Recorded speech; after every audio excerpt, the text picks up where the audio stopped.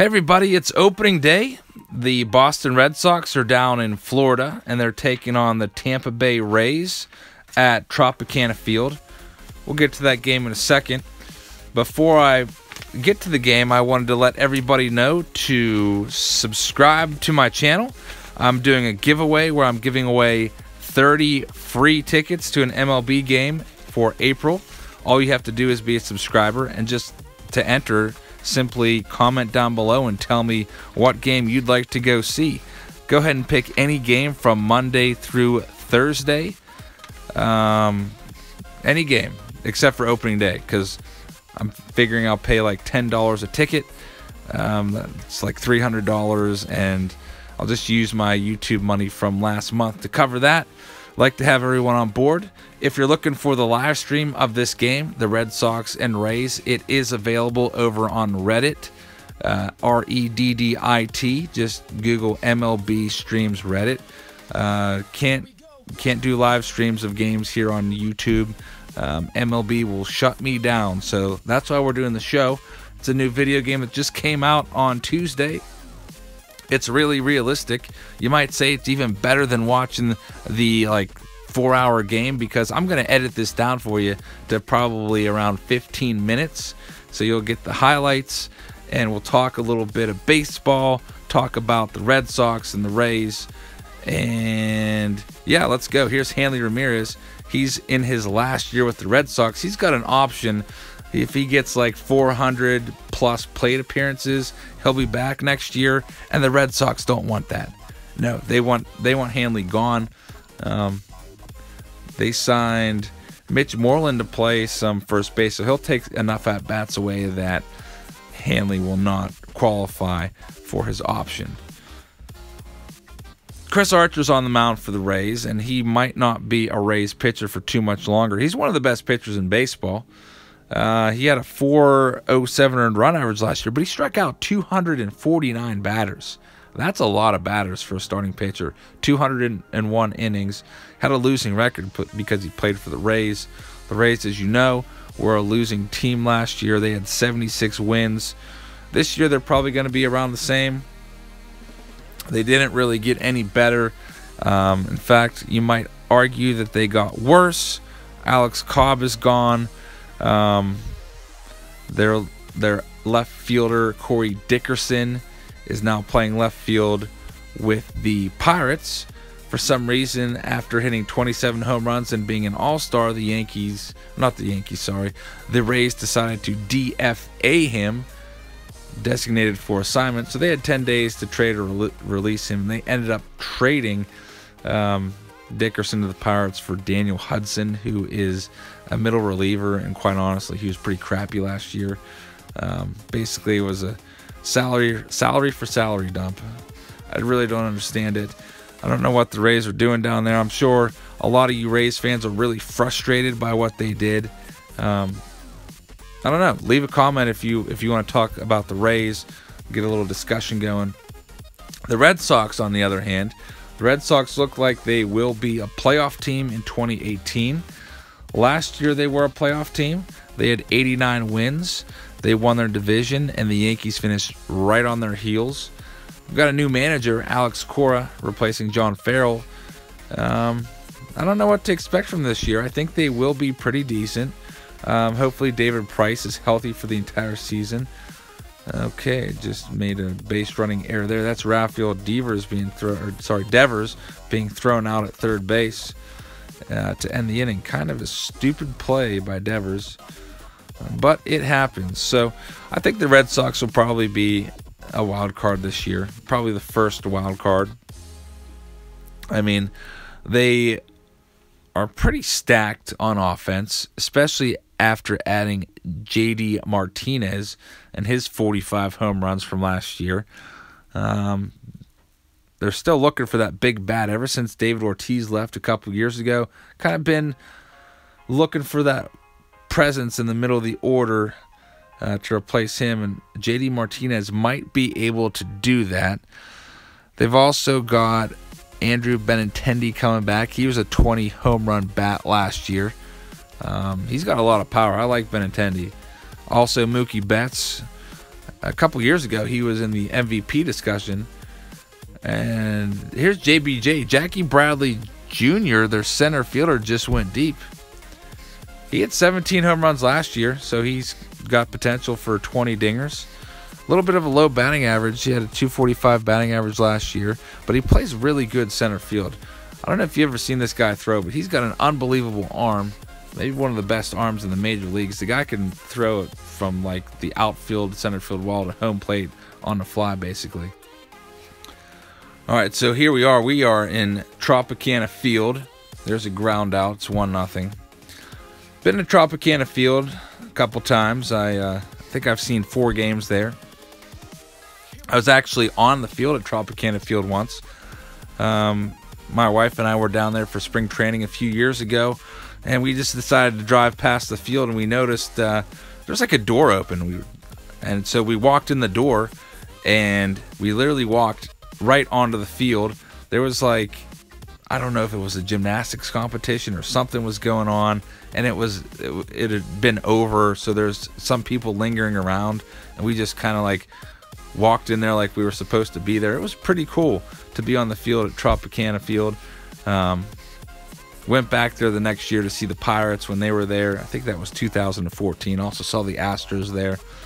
It's a nice stadium. A lot of people hate it. I liked it there. I guess it is a little bit dimly lit, and not a lot of people go to games in South Florida, in Miami, and Tampa. It's kind of sad. Here's Benintendi. That's way gone. One thing that's kind of interesting and different about batting practice at the Trop is the ushers stand in the front row, and they blow their whistles when there's a ball coming. So I guess they want everyone to know, because for some people, if you're not really used to tracking home run balls and such, you can lose it in that roof. Like, the roof is kind of like an off-white, so if you're not really focused and you don't know what you're looking for, you might not even see the ball. So they start blowing those whistles when they think a ball's coming, and you see a lot of people ducking and everything. It's kind of weird. Another thing about Tropicana Field that is different is you're not allowed in the front row anywhere in the outfield unless you have a ticket for that seat. So the ushers stand in the front, and if you want to go to the front row, you better have a ticket there. I forget what row it is, like row F or whatever. So that makes it a little easier because you stand out a little more. It's easier to get balls thrown by the players if you're like the only person in the front row. So if you ever go to batting practice, make sure you get a front row ticket. The one thing that kind of stinks, especially, is they open so darn late down there. You can never even see Rays batting practice. I think they open at like 5:40.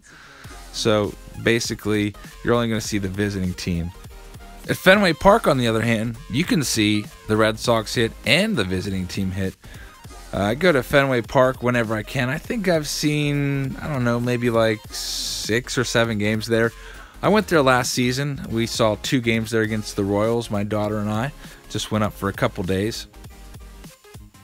The Red Sox have something really cool called Red Sox Nation, where you get to go in an hour early into the seats, and you can see all the Red Sox. So you can hang out in right field. You can go up on the Green Monster if you want for that first hour and check it out up there, which is not really a great place to catch home run balls because everything is really constricted there. Like, you don't have any range. If you're claustrophobic, you wouldn't like sitting in those seats. But Fenway Park, love it. Love the history there. Yeah, it's old. Some things are not up to date and everything. The concourse is pretty cramped, but I like it. I would say it's in my top. I'd say it's probably top 10, maybe like right around 9 or 10 in my top favorite stadiums that I've been to. I've been to 21 stadiums. Still have 9 to go. Maybe we'll knock a couple off the list this year. We'll see what happens. I've got my 2018 schedule all planned out. Looks like my first game is going to be in Baltimore. There's another run. It's now 3-0. Probably tomorrow on Saturday. Probably we'll head down to...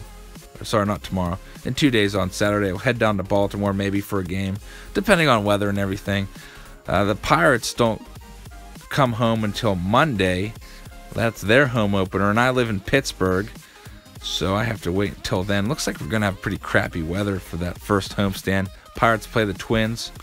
like I was telling you all in the open of this video, I do go to 100 games a year.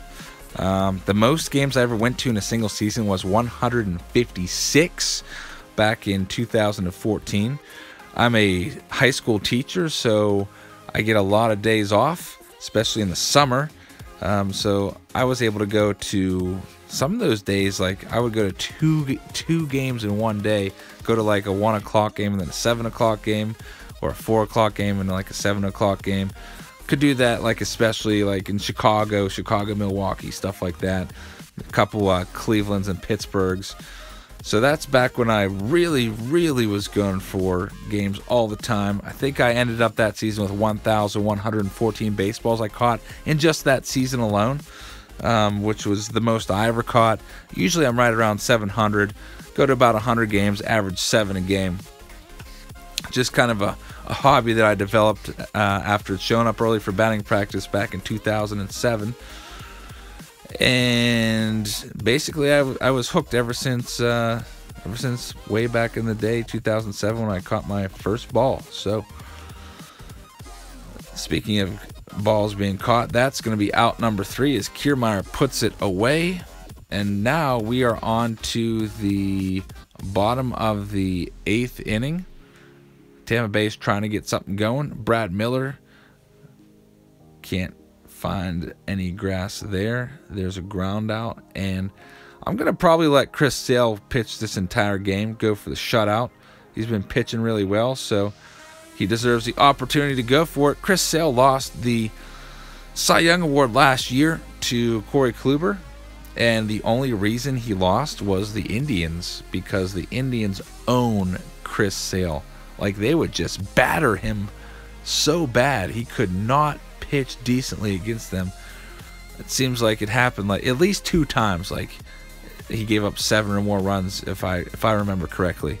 So if that didn't happen, I think he would have gotten Cy Young, because he had 308 strikeouts, which is just crazy. Not a lot of pitchers strike out 300 guys anymore, because it just seems like they're not getting the innings to be able to do it. Back when I was growing up, pitchers used to pitch 36 innings. And by the way, Benintendi with his 2nd home run of the day. Pitchers used to get 36 starts back in the day when I was growing up. But now it seems like 30 to 32 is the magic number. Sale had 32 starts last year. Kluber 29.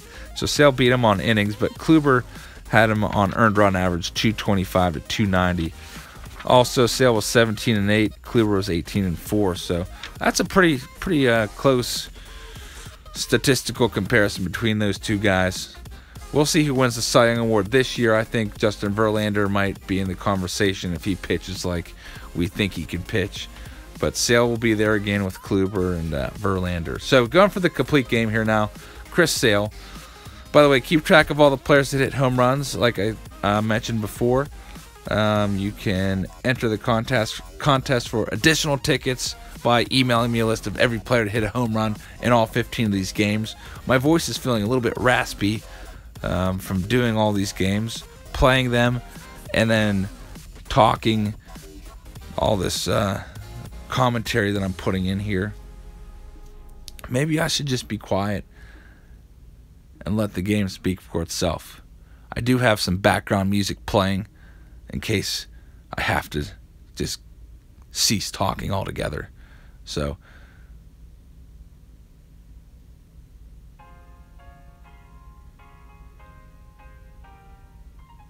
okay, 2 outs. 1 more out to go, and then this game will be over, and I can move on to the next game, which I'm playing will be the Phillies at Atlanta. I don't know why why Major League Baseball put so many games at 4 o'clock. It's like, why'd you do that? They have one 7 o'clock game on opening day. That's the Dodger game. That's it.